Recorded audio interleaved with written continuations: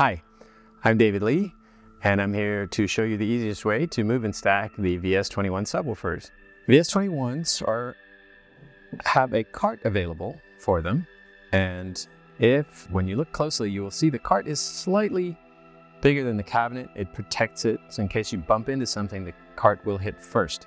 So what you do is you lock the wheels on the cart with them facing inward, away from the direction you're going to tilt the cabinet, and then you just tilt the cabinet onto its back, and the cart will either fall away or you can hold it.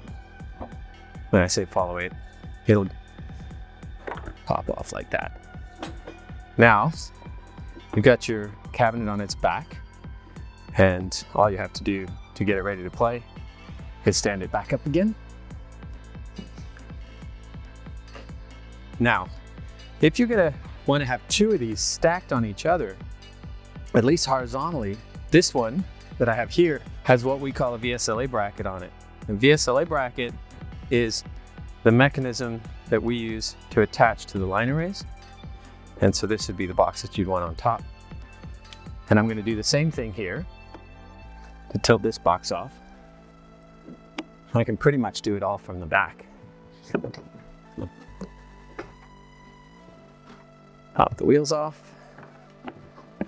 stand it back on.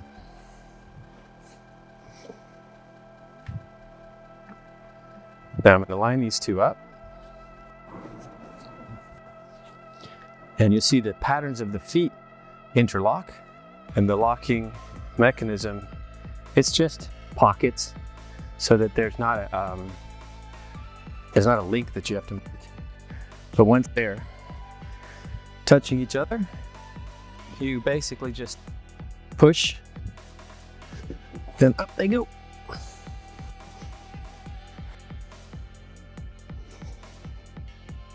And there you have a stack with a single person lifting them up like that, and you can put your top boxes on top, and you're ready to do the show.